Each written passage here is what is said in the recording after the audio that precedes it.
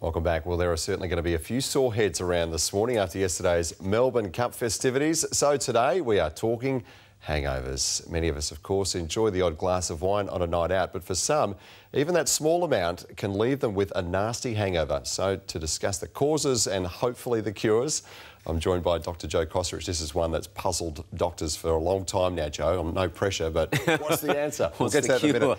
Can I ask you, when you get a hangover and you feel rubbish the next day, what is actually happening to the body? Look, it's direct effects of alcohol within the body, and alcohol is a toxin, so it can cause an inflammatory response to occur. It also widens the blood vessels a little bit, so it's a similar effect when people get a migraine, because you get a rush of blood. It does cause direct irritation to the stomach lining, so again, you can feel that nausea or sick feeling. And it also can work as a diuretic, which means we end up getting dehydrated, partly because we're probably not drinking enough water, but also because we're putting out a little bit more when we go to pass urine. So those effects combined are going to make us feel hungover. Pretty ordinary. Very ordinary. Now, I might get you to clear up a couple of the myths here. We often hear people say that people from various ethnicities are more susceptible to getting a bad hangover. True or false? Look, probably the biggest ones are size and gender. So women are more susceptible to the effects of alcohol, mainly because they tend on average to be a little bit smaller, and also because women have a slightly different body fat to body water ratio. So somebody who's 100 kilograms has probably got a higher, and this is not a carte blanche for people to do this, but look, if you're bigger, the alcohol gets diluted further because there's more mass. So those two factors. There are some genetic tendencies, but ethnicity doesn't seem to make a big difference. And then there is individual susceptibility. OK, so there's no one size that fits all here. Look, it's a little bit, it's not a perfect analogy, but it's a little bit like saying if you get burnt, you know, it's something that damages the body. So alcohol in excess can damage the body. And really, it doesn't matter who you are, where you are, that effect is going to be fairly similar. Nothing worse when you've had a big night and you're around people the next day and there's always one that says, oh, I never get hangovers. They just don't affect me at all. How is that possible? Short answer is it isn't. If you're lying. Oh, look, maybe they didn't have anything to drink, so that's probably the best way not to get a hangover. Look, some people will have greater tolerance, and again, unfortunately, if people drink more on a regular basis, then they do build up some degree of tolerance, and therefore maybe they still have the effects. So in other words, their blood alcohol concentration may be the same. So, you know, even if they go driving, they think, oh, you know, I feel fine, I can go driving, but you're still over the limit.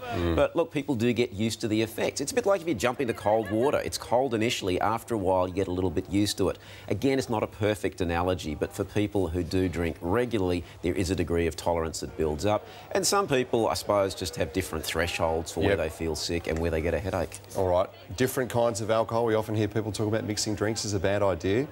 Again, true or false? It really comes down to your blood alcohol concentration, and obviously the more alcohol you have, the higher your blood alcohol concentration will be. And if your alcohol is more concentrated, so again, it's probably easier to get drunk on spirits than it might be on beer.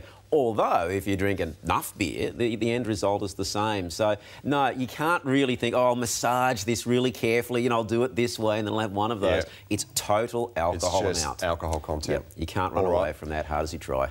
The burger or kebab on the way home at 3 o'clock in the morning, good idea or a bad idea? Probably not a good idea if you're driving. Look, there are a myriad of different cures that people have, and I suppose anything that you believe works will probably make you feel better.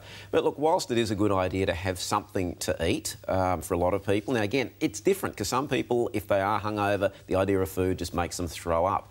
So to that extent, having a little bit of something to eat is good. Making sure you're drinking plenty of water. That's the really important one, and sleeping it off. The body has to process the alcohol, and it does take a period of time, so you need to sleep it off. If you need to take some paracetamol or similar for a headache, you can do that. And look, if you've woken up this morning and you really don't like how you feel and you think, I really don't want to feel like this again, then prevention really is better than cure. I love that last tip, learn from your mistakes. Look, you know, I see people at times in the surgery and they say, look, you know, I feel really terrible, you know, go, well, what happened? And yeah, look, I had a, you know, bottle of vodka or, you know, too much whiskey or something, and I don't really like how I feel. Well, look, that's understandable. The take-home message is it is avoidable. So it doesn't mean you can't enjoy yourself, doesn't mean you can't go out. We don't have to be wowzers and say, you know, every single drop is doing you harm. It isn't.